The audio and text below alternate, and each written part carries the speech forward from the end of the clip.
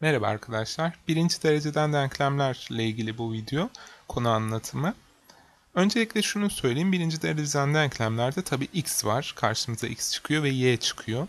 Eğer bir bilinmeyenli ise x, iki bilinmeyenli ise y de devreye giriyor. X, y oluyor. Üç bilinmeyenli ise x, y, z gibi gidiyor. Şimdi öncelikle x diye bir şey niye kullanıyoruz ondan bahsedeyim. X dediğimiz şey aslında bizim soru işaretinin biraz profesyonel halidir. Yani soru işareti artı 5 eşittir 10 dediğimizde bunu çoğu kişi hemen bu 5'miş 5 ile toplamışsın 10 der. Şimdi biz bunu nasıl yapıyoruz? X artı 5 10 diye gösteriyoruz. Dolayısıyla öyle x göz korkutacak bir şey değildir. Biraz daha profesyonel hali işin. Çünkü 2x bir tarafta olunca karşı tarafa atma falan onları şimdi söyleyeceğim. Daha profesyonel olsun diye. Ve y var. Y de ikinci bilinmeyenimiz oluyor. Eğer x ve y beraber oluyorsa bir denklem iki bilinmeyenli oluyor. Örneğin x artı 3 eşittir 5 denklemi bir bilinmeyenli. Çünkü bir tane bilinmeyen var o da x. 3 ile 5 zaten sayı. X artı y denklemi ise iki bilinmeyenli denklem. X artı y 10 bilinmeyenlerimiz x ve y. Peki biz bunlara niye birinci dereceden diyoruz? Çünkü üzerlerinde 2, 3 gibi bir şey yok. Yani x kare, x küp gibi bir ifade yok. Bir şey yok. Dolayısıyla bunların derecesi 1 aslında. X üzeri 1, y üzeri 1. Çünkü x üzeri 1, x'e eşit olduğundan yazmıyoruz. Nedir bu? Mesela 2 üzeri 1 olsa 2, 3 üzeri 1 olsa 3'tür. Dolayısıyla buraya bir şey yazmıyoruz. 1 olduğunu anlıyoruz. Birinci dereceden denklem olması da bu. Birinci dereceden denklemler tabii daha kolay oluyor. Basit işlemlerle sonuca ulaşabiliyoruz. Mesela x artı 10 20. Bu bir birinci dereceden bir bilinmeyenli denklem. Bilinmeyenimiz x.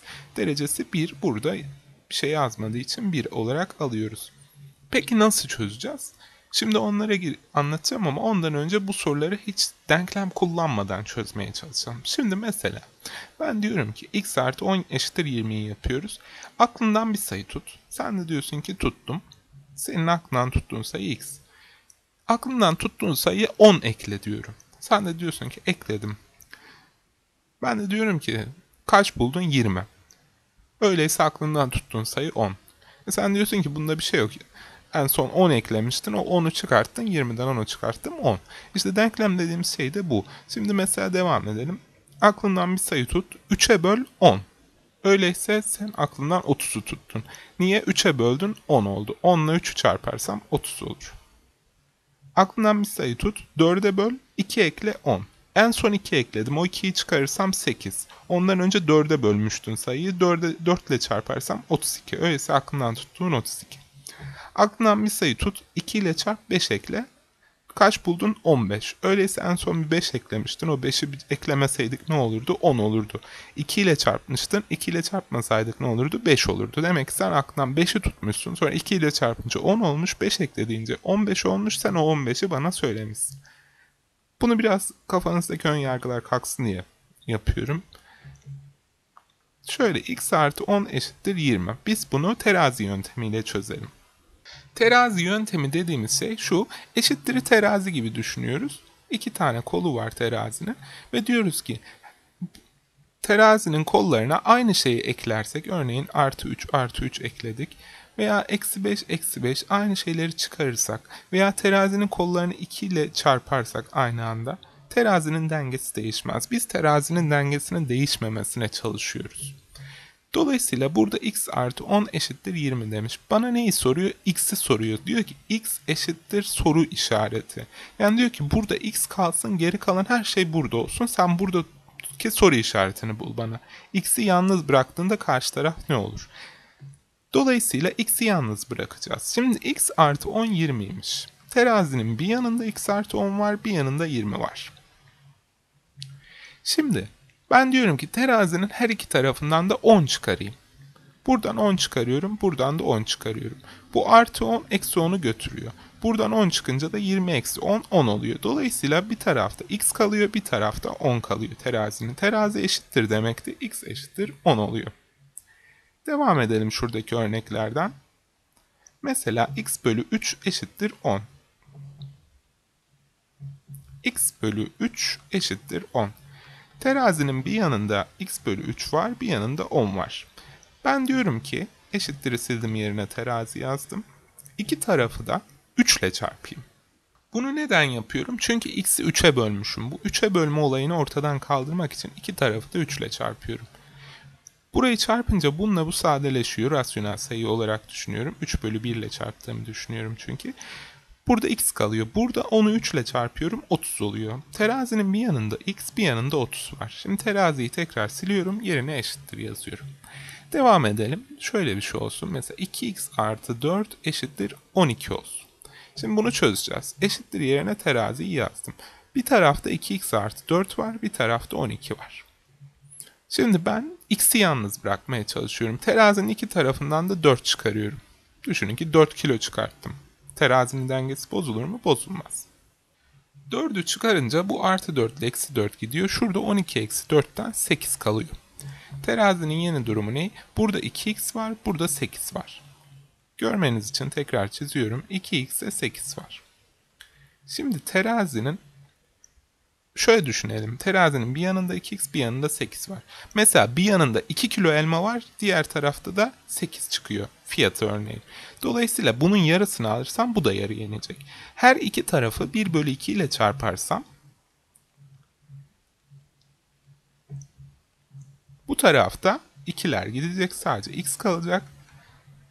Diğer tarafında ise 8 çarpı 1 bölü 2'den sadeleşecek, 4 kalacak. Terazi yerine eşittir mi yazıyorum? X eşittir 4. Devam edelim. Mesela x bölü 3 eksi 4 olsun. Bu da şöyle bir bakayım, 3 olsun. Şimdi x'i bulacağız. X eşittir soru işareti diyor. Yani diyor ki bir tarafta x'i bırak, diğer tarafta geri kalan her şey olsun. Ama bu tarafta sadece x olsun. Şimdi x'i bırakmak için önce şu eksi 4'ten kurtulmam lazım. Çünkü şunu önce x'i bölülü bırakacağız ki daha sonra o bölüden de kurtulalım. Nasıl bırakıyorum? Eksi 4. Şimdi terazisiz yazmaya çalışacağım birkaç tane. İki tarafa da 4 ekleyecektik değil mi? Önce x bölü 3 eksi 4 artı 4 eşittir 3 artı 4. Şimdi bu bunu götürdü. 3 artı 4 7 oldu. X bölü 3 eşittir 7 oldu. Şimdi bu iki tarafında terazinin olsaydı ne yapacaktık? İki tarafı da 3 ile çarpacaktık ki bu 1 bölü 3'ten kurtulalım. Dolayısıyla çarpınca da x eşittir 21 oldu. Bir tane daha örnek yapayım. Örneğin 2x bölü şimdi düşünüyorum 3 olsun artı 4 olsun 8 olsun. Şimdi yine önce şundan kurtuluyoruz. Yani x'i şöyle kendi halinde bir bırakalım. Paydasıyla. Daha sonra payda kısmında ve şu paydaki çarpımdan da kurtuluruz. Şu 4 burada. İki taraftan da 4 çıkarıyorum ben. Eksi 4, eksi 4 diyorum. Ne oldu şimdi? Şuraya daha güzel yazayım. Artı 4, şuraya sığsın. Artı 8 vardı. İki taraftan da eksi 4, eksi 4 dedim. Şu 4 şu eksi 4'ü götürdü. 0 kaldı. 4, 8 eksi 4, 4 oldu. 2x bölü 3 eşittir 4 oldu. Şimdi buradan sonra içler dışlar yapıyoruz. Ama ben yine önce işin mantığını anlatacağım. Sonra söyleyeceğim matematiksel yönünü. Şimdi ben demişim ki aklından bir sayı tut x. Sonra onu 2 ile çarp. Sonra bulduğunu 3'e böl. Bana söyle. Şimdi ne dedim? Aklından sayı tut. Şuraya yazıyorum. Aklından sayı tut. 2 ile çarp. Çarp. 3'e böl. Ne buldun? 4. Öyleyse sen bana dersin ki en son 3'e böldürmüştün. 3 ile 3'e bölmeseydim 12'ymiş. Ondan önce de 2 ile çarp demiştin. 2 ile çarpmasaymışım 6'ymış ki 2 ile çarpmışım 12 olmuş. Öyleyse aklımdan tuttuğum sayı 6'ymış. Bu işin mantığı, şimdi gelelim matematiksel olarak 2x bölü 3 eşittir 4. Ne yapacağız? İçler dışlar diye bir şey var. Şöyle burada da paydada 1 olduğunu düşünerek şununla şunu çarpıyoruz, şu ikisini. Ve şu ikisini çarpıyoruz, birbirine eşitliyoruz. 3 kere 4 12, 2x çarpı 1 2, 2x. Bu noktadan sonra yine 1 bölü 2 ile iki tarafı da çarpacağız. Ama pratikleşme açısından şunu söyleyeyim. Ne olmuş burada? X'i 2 ile çarpmışım 12 olmuş. Öyleyse 2 ile çarpmasaymışım 6'ymış diye düşünmemiz lazım.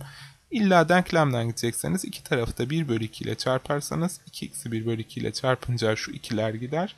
12 bölü 2 6 eşittir x olur. Devam edelim. Bir tane daha örnek vereyim. Aslında rasyonel sayı sorularında da biraz denklem çözme olayı vardır. Mesela onunla ilgili bir örnek yazmaya çalışayım. Örneğin 3x eksi 2 bölü 11 bölü 2 eşittir. Ne olsun? Şöyle bir bakayım. 1 olsun. Şimdi bunu nasıl çözeceğiz ona bakalım. Ne olmuş burada? Aklından bir sayı tut. 3 ile çarp, 2 çıkar, 11'e böl, sonra 2'ye böl. Şimdi mantıken burada 11'e böl, sonra 2'ye böl demişim. Buna da girmeyeyim. Şöyle anlatayım. En son ne olmuş? 2'ye bölünmüş. Öyleyse 2'ye bölmeseydim 1 değil 2 bulacaktım. Şurası 2'ymiş. Şimdi burayı 11'e bölmüşüm 2 olmuş. 11'e bölmeseydim şu üst kısım ne olacaktı? 2 çarpı 11'den 22 olacaktı. Bunu da yakaladım. 3x eksi 2 22. Artık buradan çözebilirim. Nasıl çözerim? İki tarafa da artı 2 koyarım. Şuradan. Eksi 2 artı 2'yi götürür. Burada artı 2 koyunca 24 olur.